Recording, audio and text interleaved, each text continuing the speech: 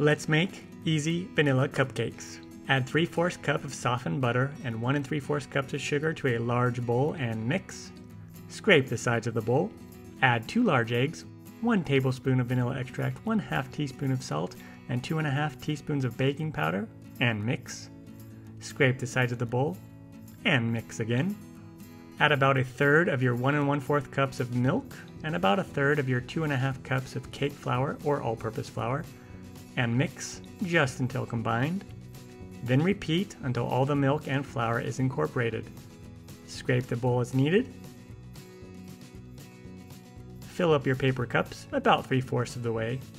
Then bake at 350 Fahrenheit for 15 to 20 minutes until a toothpick comes out clean. Let cool for a few minutes, then transfer to a wire rack to cool completely. Decorate with your favorite frosting. Enjoy! Find the recipe on my website, inthekitchenwithmatt.com.